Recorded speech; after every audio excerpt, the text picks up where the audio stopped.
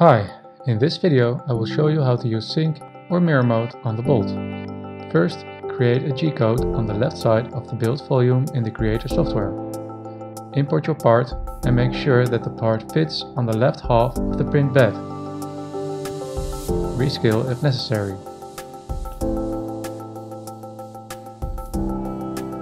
Position the part on the left side of the print bed.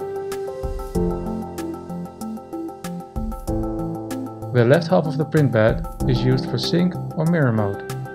The bolt will copy or mirror the print to the other half of the print bed for you. When printing multiple objects, be sure to select only one nozzle. This can be either left or right. Go to print and use the settings needed to print the part.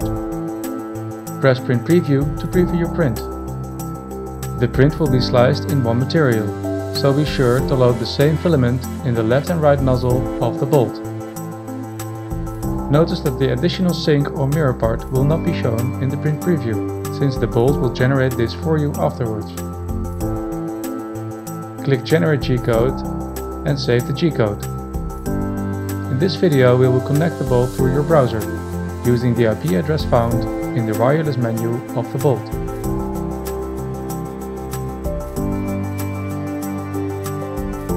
Go to Jobs and be sure to be logged in the Bolt user interface. Once you are logged in, you can upload your G-code to the Bolt storage.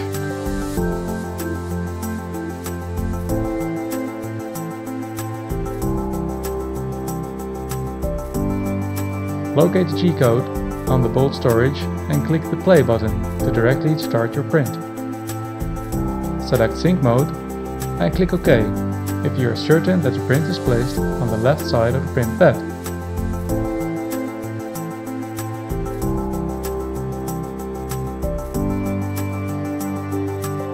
Both heads of the bolt will start moving at the same time, confirming that it is successfully printing in sync or mirror mode.